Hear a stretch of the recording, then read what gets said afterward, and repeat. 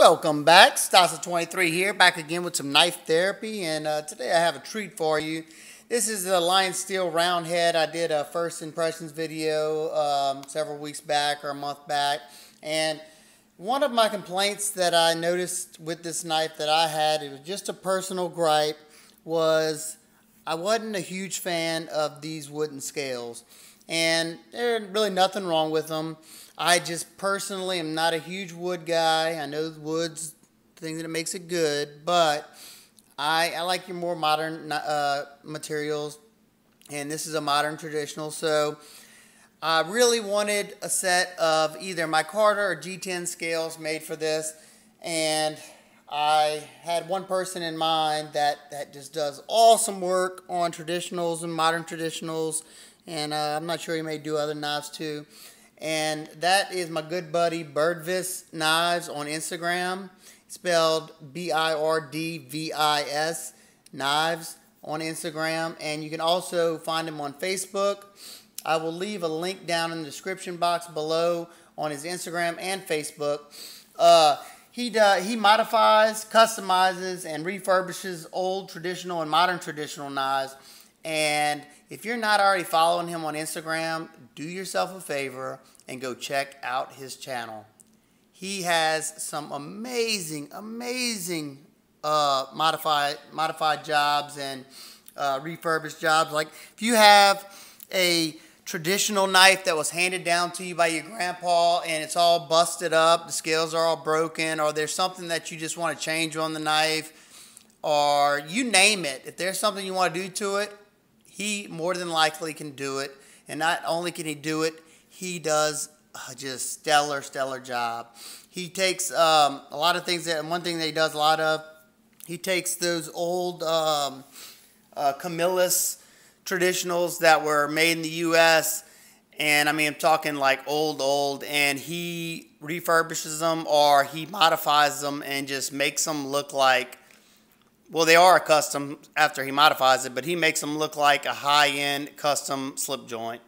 So definitely go give him a follow, and I'm gonna show you. He made me 2 sets of scales, and he surprised me. I gave him some material to work with, and he made me a set out of those. And not only that, he wasn't sure, if I were gonna like those. Which, come on now, I love all his work.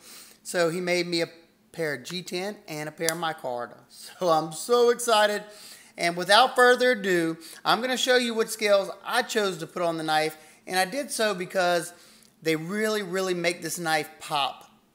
And it's a surprise because I'm a huge micarta fan, and I decided not to go with the micarta. And I'll tell you why later. But let's check them out.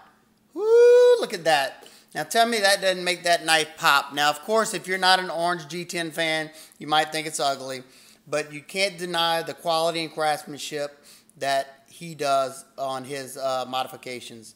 So I'm going to give you a quick look at this and a quick rundown. If you like these and you want some made, contact him. Contact him on Instagram or Facebook, and he can give you a quote. I didn't want to give any price quotes because I don't know, it's all going to depend on the material you use, and whether you're supplying material, whether he's going to supply the material. There's all kinds of things. After doing modifications myself, there's all kinds of things that take into play when you're making scales. But one thing that's for sure is you don't have to worry about his quality because it's just up there. It's up there with the best. And one thing I want to address, if you see this right here, when you kind of look at that, it looks like there's a gap in between here, and it looked like more of a gap with these. And I'm going to tell you why. It has nothing, it's no gap whatsoever in there. You can't really feel the transition that much, but the reason why there's a gap right there, if you can see, they beveled that bolster. I don't know if it's hard to show, but they beveled the bolster down like this. And they do that, and they also did a very slight bevel. Let's see if I can show this on this one. This could be really hard to show. They also did a slight bevel going down on this one, and they do that just to make just to make things line up a little bit easier, so you don't have to be dead on precise when you're cutting them straight across. When you cut them straight across, you got to make sure they're mated up perfect, because if not, you're gonna have some gaps over there and it's gonna look ugly. So they did that. I mean, they did things intentional, like they crowned the spine and of the lock bar, they crowned the back spring, they crowned the liners, and they do that. I like the way that looked, but they do that so you don't have to meet these dead on perfect. It's almost like a shadow box if you really look at it close. And I have no problem with that. This knife, I think, came in at $125. It's boasting Bowler M390 steel, and I've been really enjoying this knife. I still haven't been able to carry it enough to do my full review, but be looking out for that later. He does all this by hand. He has no CNC, no jigs. And like I said, speaking from experience, it's a lot of hand work. Anybody that's done knife modification or does knife modification can tell you that they're not doing it to be rich. You're not making a whole lot of money. You're doing it because you love doing it, or you like modifying knives. Because I can promise you, he put a lot of hard work into this, a lot of sweat, a lot of tedious work, and you don't get a whole lot out of it. If you charge them by the hour, you're not making a whole lot of money. Unless you're doing like batch work, where you're doing a whole bunch of these scales and you're doing, say, 15 of them at a time, so you can do, you can make it more efficient. Pop this hole, go to the next one, pop the hole, and then do them like that. Because other than that, when you're doing, say, this knife and, say, another traditional, you got to change out your bits, and you got to, on your drill press, you got to change out your belts, all that stuff each time you change knives. So, that takes time, and if you got a batch, it helps you out, save money. So I'm going to show you the micarta ones. Y'all let me know what y'all like the most. The main reason why I didn't put the micarta, first of all, because I'm probably going to change back and forth. I almost thought about doing, he shipped it to me with one of the micarta ones on here and one of these on here, and I'll show you what that looks like real quick. Here's the OD green linen micarta that I'd sent him. So there you go. That looks beautiful as well. And like I said, I love micarta, so it'll probably go on there pretty soon.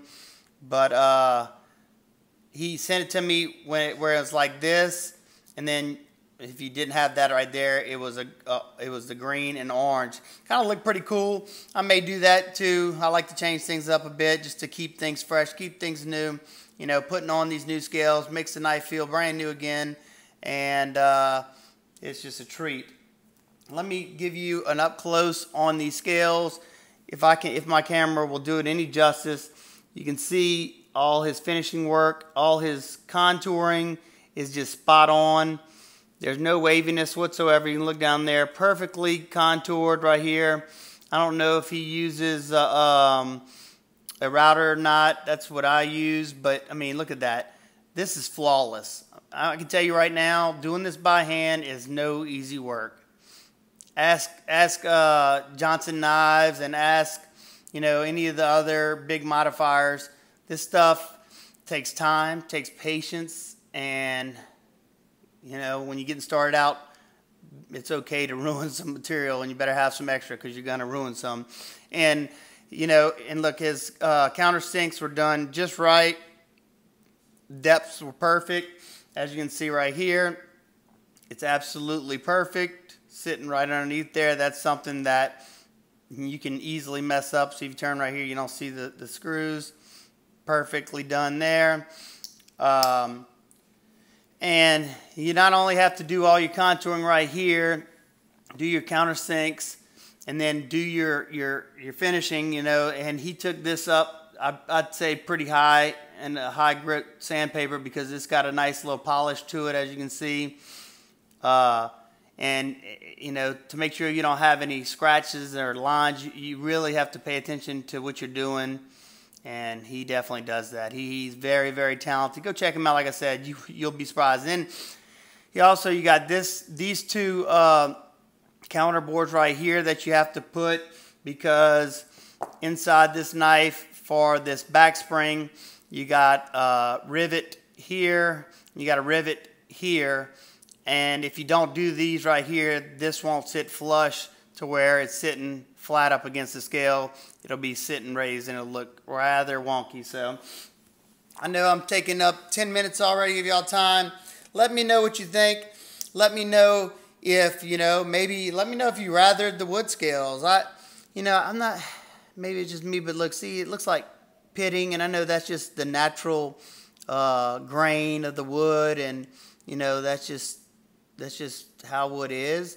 But I don't know, I'm just not a huge fan of this. Or maybe it's just, maybe I'm not a huge fan of this wood, because I love me some burls and some curly maple. I love those types that have a lot of, I like the light colored wood with a lot of, texture in them. My neighbor does duck calls, and man, he's got some beautiful calls out of some exotic woods. So there you go. That's the original. Here's which one do you like more? The orange, the original, or the OD green linen micarta?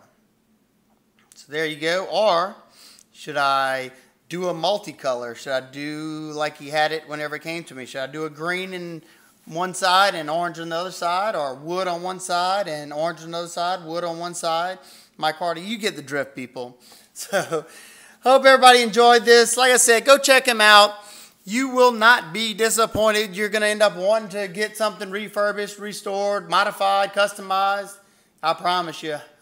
I definitely have some knives that I want him to do some work on, to maybe lighten them up, change the materials a little bit. And he is the guy I will go to.